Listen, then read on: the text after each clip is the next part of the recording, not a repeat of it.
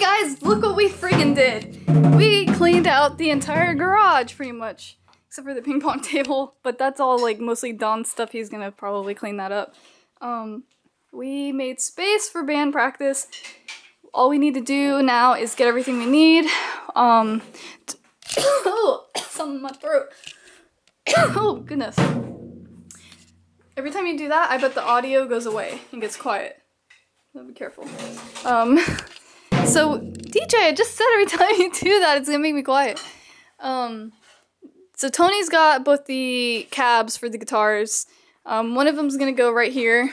It's gonna be DJ's, and Tony's is gonna go over here, and then there's Herb's bass, but he has the other half of the cab. We're gonna stack it, so he's gonna be over here, and of course Mark, and then we're getting the powered speakers and putting them right here. One will be like right here, and one will be here. They'll be on stands, and we'll be able to move the one that's right here out of the way over here, and then we can use that at all times. Nothing's blocking it.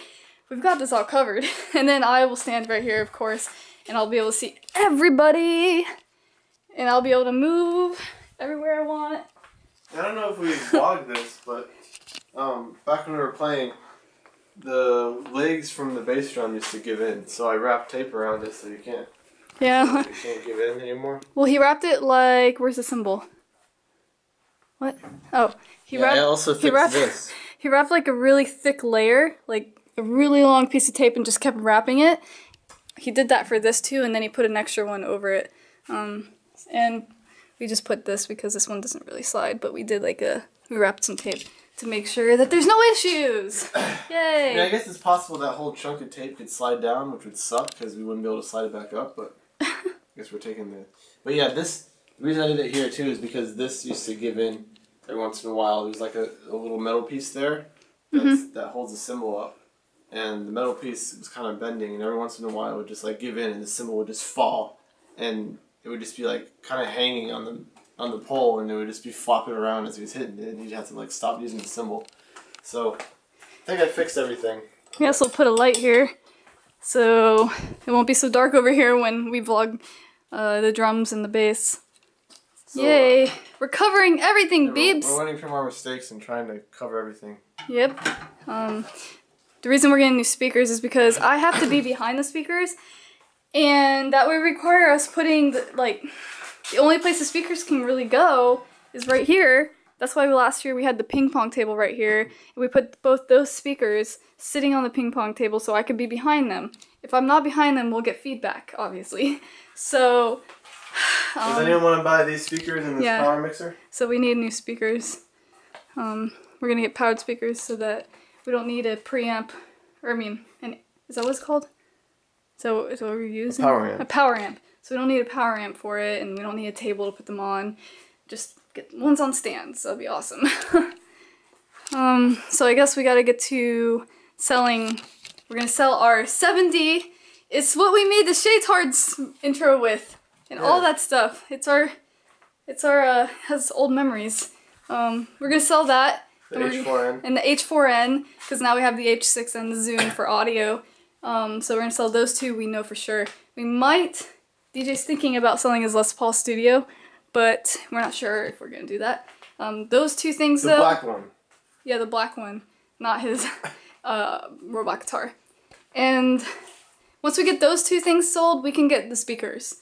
And well, I mean, we're trying for in-ears. We also want to sell these two speakers and that power mixer. But I doubt we're going to. I don't know. We're getting a lot of stuff out of the way. I mean, yeah, it'd be cool if we could sell them. But they definitely won't pay for the amount that my in-ears will cost. Wait, would they? Maybe. I don't know.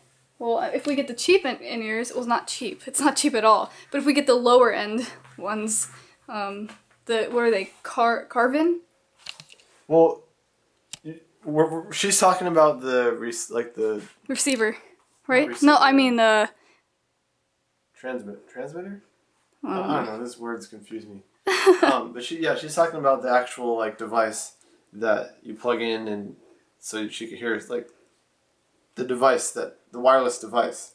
She's not talking about the headphones, but we want to get Shure headphones, and Carvin, I guess, is kind of like like a knockoff of Shure, I guess. I don't know, I forget the word. Like an off-brand of Shure or something.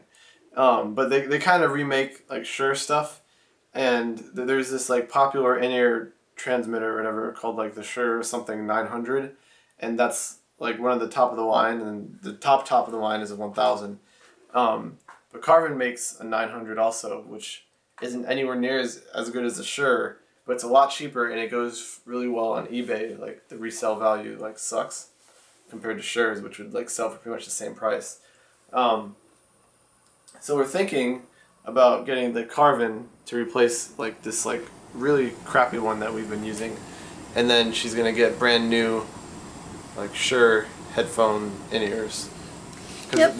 Well, I don't know if you guys have any suggestions for like the headphone in-ears, like something that's really good that would make her hear herself really well and sing really well because she can hear herself really well.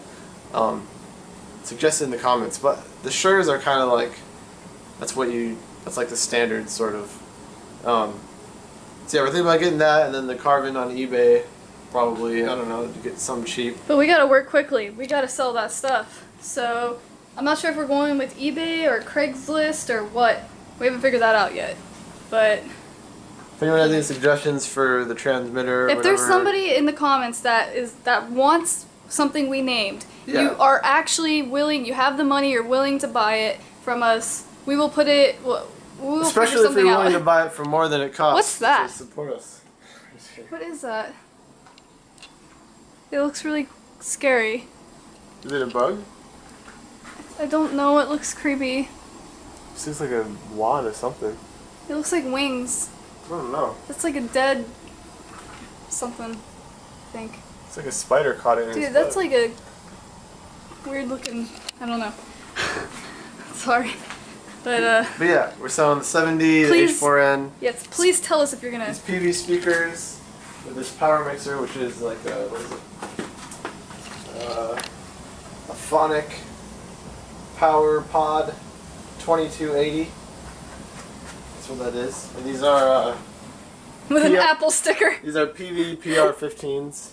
That's a joke. We could take that off. I own an Apple. Unless you want it. Oh, it has it on that one too.